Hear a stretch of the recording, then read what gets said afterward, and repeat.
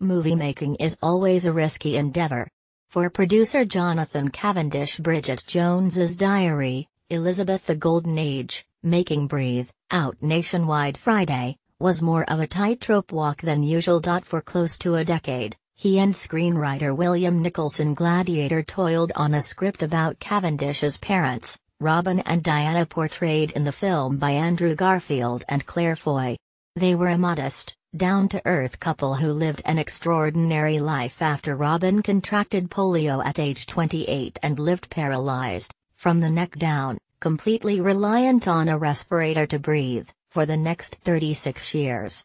Unwilling to live bedridden in a hospital, the usual fate for polio patients at the time, Robin asked Diana to help him leave the institution that was caring for him.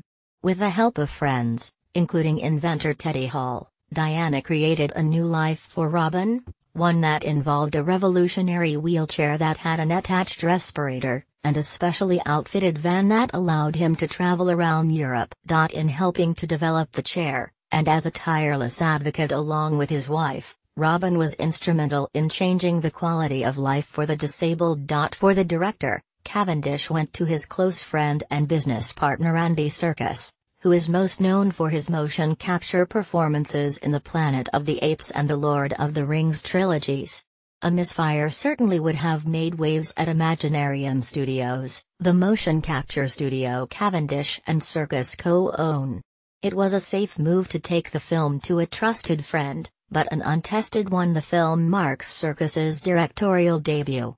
It was a massively high-risk strategy, Cavendish admits. Tempering that risk were two factors.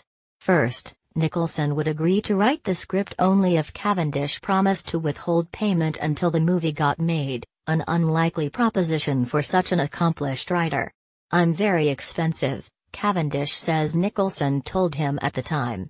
"If you pay me, via a financier, somebody else will own the film, and then they can decide whether it gets made." The only way Cavendish would own the material outright and have the freedom to get the film made, or shelved, should it come to that, was to withhold Nicholson's fee.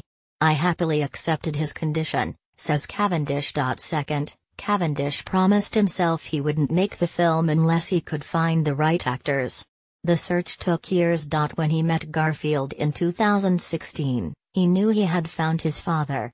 In addition to their similarly lanky builds, it was Garfield's empathy, mischievous sense of humor, and his profound non-male sensitivity that attracted Cavendish to the actor. "Because, my dad, lived apart from men in a world full of women, he relied on women, adored women, and was utterly convinced of the superiority of women," Cavendish says. "He became sort of a proto-feminist, if you can be that as a man. And Andrew is similar. He has an extraordinarily powerful sweetness." 3 days after meeting Garfield, Cavendish discovered Foy at an event in England for Netflix's The Crown, in which she stars as a young Queen Elizabeth II. "I watched that on the big screen and went, oh my god, that's a very posh version of my mother," he says.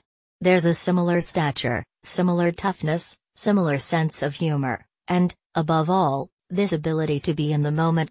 Cavendish's proximity to the material, both from a development standpoint and a personal one, meant it was difficult to be surprised. Still, Garfield did just that before the cameras rolled. "About 3 weeks before we started filming, I got a phone message from my dad, who's been dead for 22 years, Cavendish says. At the end of it, Andrew's voice went, "How's the voice doing?" Because it was, my dad. And it was so freaky.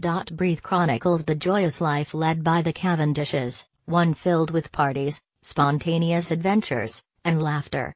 The film has received multiple standing ovations after its various film festival presentations in places like Toronto, London, and Zurich. American film critics have been less generous, criticizing the PG-13 rated movie for its sentimentality.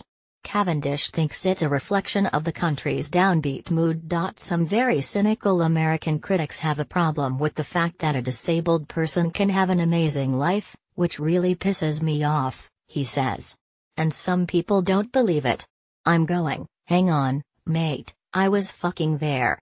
My mother, who is the most scrupulously honest person on the planet, was also there, and she agrees this happened and it happened in this spirit. Diana Cavendish, still vibrant at 83, saw Breathe for the first time in a screening room in London with 4 of her best friends and Jonathan's cousin, whom he describes as the daughter she didn't have. She was very nervous and very blown out by it, Cavendish says, adding that it marked only the second time in his life that he'd seen his mother cry. The first was when he gave